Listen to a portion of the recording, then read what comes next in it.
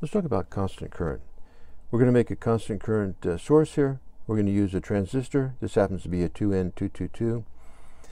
What we want to do is we want to have a known voltage from the emitter to ground through a known resistance, and that's going to give us a current.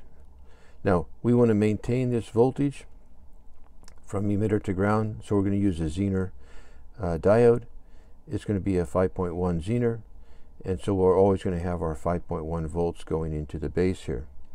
So in order to calculate this resistor, this R2 here, R2 is going to be equal to the emitter voltage divided by the emitter current. Now we're going to pick 20 milliamps because we're going to run some LEDs with it. So we take the emitter voltage is equal to the base voltage minus the base to emitter voltage. So we have 5.1 volts here, but we're going to drop 0.6 volts across this junction right here.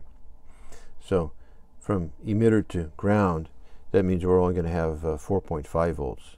And we're going to divide that by our 20 milliamps, or 0.02 amps, and that comes out to 225 ohm resistor. Now, I don't have a 225 ohm, so I have a 200 ohm resistor. I'm going to put that in there. If I have 200 ohms here and 4.5 volts across it, that means I'm going to have 22.5 milliamps across this here. Now, the load current is going to be a little bit different. The load current is equal to the emitter current minus the base current. We're adding some current through the base here. So the base current is equal to the emitter current divided by the beta of the transistor. Now this happens to be at about 180. So we take our 180 and divide that into our 20 milliamps, and it comes out to 0.00011. So we just have to subtract that off of our 20 milliamps, and it comes out to 19.88 milliamps. Of course, we're not starting with our 20 milliamps. We're up at 22.5 milliamps. So we'll see what kind of load current we have here. Now, we want to find R1. Now, R1 is equal to the input voltage minus the Zener diode voltage divided by the current of the rating of the Zener. So I'm going to put 12 volts in, and so I have 5 volts here. So that means I'm going to have 7 volts dropped across this resistor here. So, and I take this is the Zener is good for about 50 milliamps. I'm going to use 40. So 0.04 times the 7 is 0.28 watts. So it's going to be 280 milliwatts.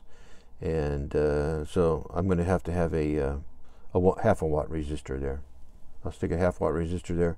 Of course, I don't have 175 ohm resistor. I had the 200. I put the 200 in there, and so that should be fine. A little less current through the Zener here. So we'll let's give it a try. I got a unit set up here.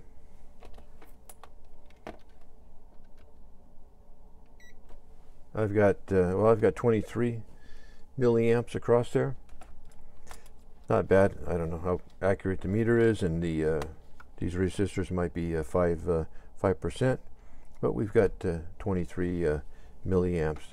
Now I'm going to add these 3 LEDs right here and see what happens. Okay, so I increase the load by quite a bit, but I still have 23 milliamps across it. So you notice that it dimmed down a little bit. You know, the voltage has dropped off a bit, but I'm still maintaining my same current through this unit here. So if I pull that out, I still have my 23 milliamps, which I want. And if I add the other LEDs, 23. So I'm maintaining the current. Of course, the voltages can drop off a little bit, but that's constant current. That's a good little unit. Now, in the past, we've done it with an LM317. On that one, you have your resistance here, and these units have a reference voltage of 1.5 volts in them, and we're dropping that reference voltage across this resistor here, and that determines the current output. And then we've done it before with the current limiting JFET. I have a video on that one too. But that's constant current. Thank you.